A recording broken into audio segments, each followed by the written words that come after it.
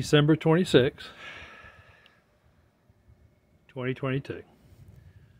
All I've heard, if we can just get past, if we can just get past this little polar vortex coming in Thursday night, be moving out by Sunday or Saturday, everything will be fine. Well, this is Monday, and now it's got a blizzard. So we went from minus 20 wind chill, frozen pipes, no water. Now I got a stopped up septic tank, no drain, which means no water. And another blizzard. Nobody told me we was going to have a blizzard on Monday.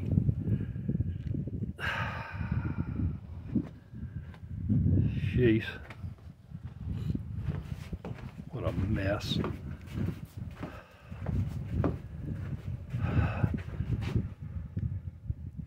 Well, looks like it's going to keep this up for another few more hours, so. Those people over there at Jason Jenny's house, the same ones have been there the whole time. I thought they were checking out today, but they haven't. All right, I'm gonna go in. I'm staying warm, but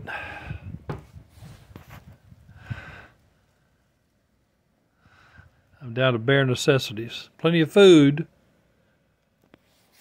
which we're all worried about, plenty of food, but that's not the issue. I had fuel, I got food, but I got no water, no shitter. All right, over and out.